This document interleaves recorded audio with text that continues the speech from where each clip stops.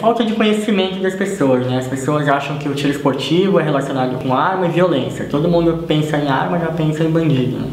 E não tem nada a ver, é um esporte olímpico, né?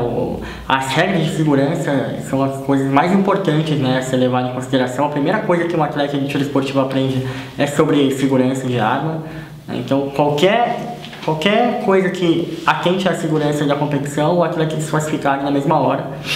Então é bem rígido isso e falta conhecimento das pessoas. Eu acho que com a minha medalha muitas pessoas passaram a ver o esporte de uma maneira diferente, né, acharam interessante e tudo. Eu espero que isso mude, né, na cabeça das pessoas, que vejam o esporte como mais um esporte olímpico e não como um esporte relacionado à violência.